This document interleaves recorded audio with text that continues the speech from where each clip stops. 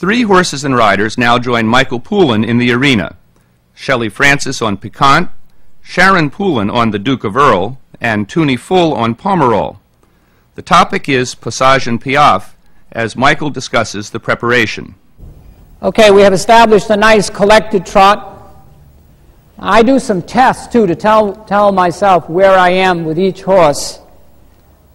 I'll show you what these tests are. Just to send him a little bit forward, then collect him carefully. Well, not so much, a little bit. Where are you going? Thank you. That's, whoa, not too much. Easy, easy, good girl. When you bring him back more on the outside rein. Now, each of these riders ride with me and work with me, so they know my technique. So Toonie on the next long side, the same as with normal. Carefully collect him, bring him back. What's enough? Whoa, whoa, not so much. Easy. Take your time. Bring him back really slowly and try just a few short steps. Bring him back. Try just a few short steps. Not so much the inside rein. A love tap with the whip. A love tap. Yep, good. Next long side, the same. Put your legs forward just a little bit when you go forward. Bring him back when you bring him back. Keep the neck absolutely straight. Bring him back. A little bit, a few more steps this time. Just a little tap with the whip.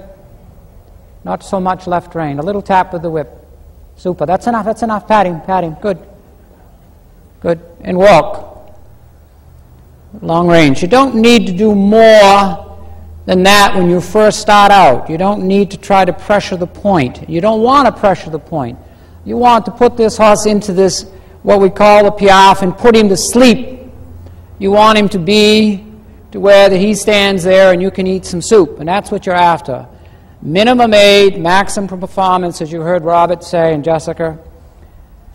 You want to make sure that there's a clear understanding of what's being asked of him. Don't get caught up in the idea that I have to make him do this.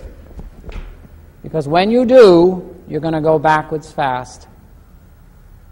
There are some dangers that you need to be careful of.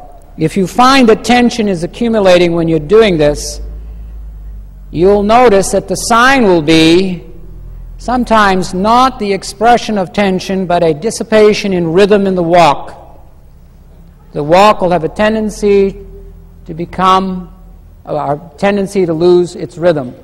Be careful, go off into the canter if that happens. Do some circles in the canter, ride him a little bit forward carefully, bring him back.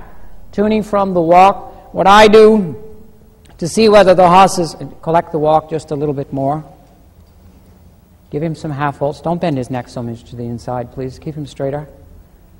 Is to test them to see whether he's aware of the driving aids and what the aids are for Piaffe. I'll say, get the collected walk. Now try a little bit from the walk.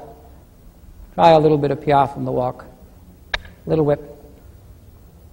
Little whip. Come on, again. Yeah, a little more. Pat him. Good. If you have a horse that is not correctly on the aids in the walk, when you pick up the reins, I guarantee you're going to get a jig. It's not Piaffe. So it's really important that you school the horse in the correct contact and ride him with the circle of the aid is correct in the walk, that he is ridden up on the outside rein, as I told her to do, keeping the right rein, and don't get suckered in to trying to do Piaffe because the horse is jigging. Okay? Because you're going to have a lot of trouble. You won't be able to get the collected walk. The back of the horse will be too tight. The crest of the neck of the horse will be too tight. You won't be able to do the transitions. You'll only be able to do that one individual jig. Okay, I'm going to help her just a little bit. Halt. And before you do any of this from the ground, so that you create an understanding, you should always walk up to the front of the horse, let him smell of you. It becomes instinctive after a while that you've done it. Let him smell of you a little bit, pat him, and then wherever you're going to use the whip on the horse in that area, then step back to it. Okay? And when you step away, see, he just gave a nice big sigh, which is great. He knows that I'm not here to hurt him or kill him or beat him from the ground. And if he's real sensitive, because I know him, so I'm not too worried whether he's going to strike at me or anything. Go ahead, try it.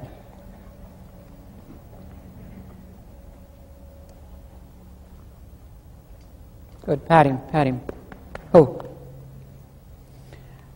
Now, we've done a lot of this already, so I'm going to ask Toonie to take him out and now transfer this on to schooling him in a more forward idea and try to push him forward a little bit more. Oh.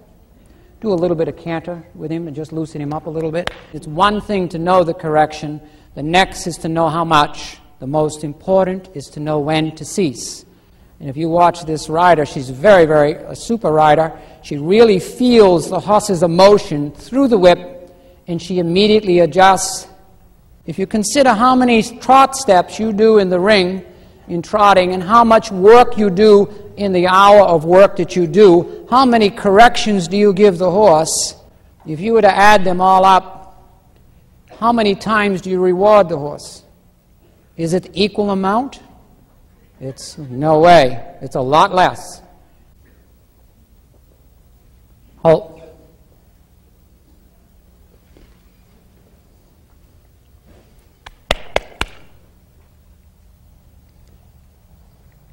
Okay, this horse is a little bit more advanced, so I'm going to ask Sharon just to collect him a little bit. You don't want to school Passage and Piaffe at the same time. You want to get the Piaffe first, establish its understanding with the horse, make sure the horse is going forward and he has a clear understanding and he's not doing the Piaffe out of tension. He's not doing it out of fear of the leg, and he's not doing it out of fear of the whip, because you're going to have trouble.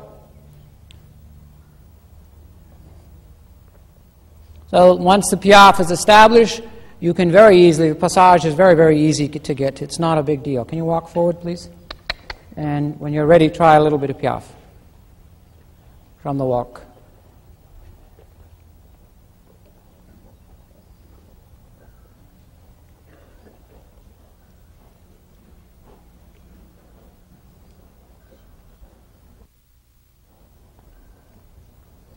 Pat him, halt. Now, there's a lot of places you can tap the horse with the whip that can really bring the horse to life. The most important thing, I can't emphasize this enough, I'm going to say it again.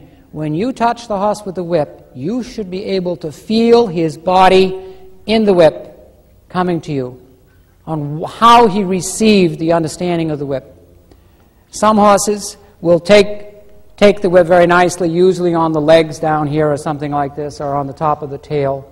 I have found that some horses, by touching them just under the belly, gets a greater response than ever hitting them on the croup.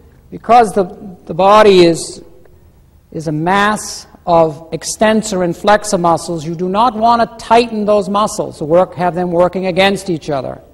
You hit a heavy mass that has a lot of muscle and nerves, you're going to make the horse tighten up, I promise you. And you'll see that the cadence and the rhythm of the Piaffe dissipates because of it. I, many times, will take the whip and touch the horse on the neck here. And he knows this. Go forward. Just by tapping him, go ahead, go forward and try a little bit of Piaffe. Careful of your hands. Supple him a little bit.